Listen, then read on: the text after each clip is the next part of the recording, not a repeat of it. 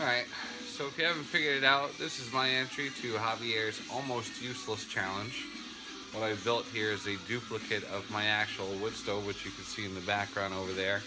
It's built to actual size, accommodates both baffles on the top and bottom that work, and inside just an open cavity.